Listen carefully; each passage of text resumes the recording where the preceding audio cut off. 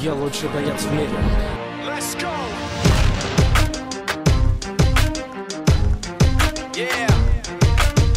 For those of you that want to know what we're all about, it's like this, y'all.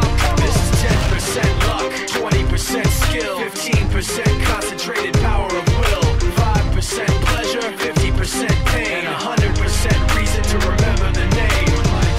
He doesn't need his name up in lights, he just wants to be heard, whether it's the beat or the mic. He feels so unlike everybody else, alone, in spite of the fact that some people still think that they know him, but fuck him, he knows the code. It's not about the salary, it's all about reality and making some noise, making a story, making sure his click stays up. That means when he puts it down, Tox picking it up. Let's go. Who the hell is he anyway? He never really talks much, never concerned with status, but still even him starstruck. Humble through opportunities given despite the fact that many misjudge him cause he makes a living from writing raps. Put it together himself, now the picture connects. Never asking for someone's help or to get some respect. He's only focused on what he wrote. His will is beyond reach, and now it all unfolds. The skill of an artist. This is 20% skill, 80% fear, be 100% clear. Cause Ryu was ill. Who would've thought he'd be the one that set the West in flames? And I heard him wreck it with the crystal method, name of the game. Came back, dropped Megadeth, took him to church. I like Bleach, man. Ryu had the stupidest verse. This dude is the truth. Now everybody giving them guest spots and stocks through the roof. I heard he fucking with that stock. This is 10% luck, 20%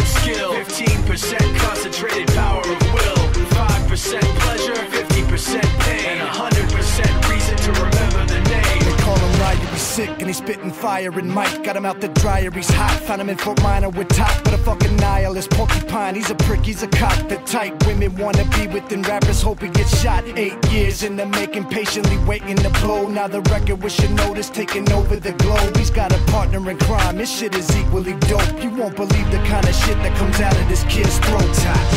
He's not your everyday on the block. He knows how to work with what he's got, making his way to the top. He often gets a comment on his name. People keep asking him, was it given that birth or does it stand for an acronym? No, he's living proof. Let him rock in the booth. He'll get you buzzing quicker than a shot of vodka with juice.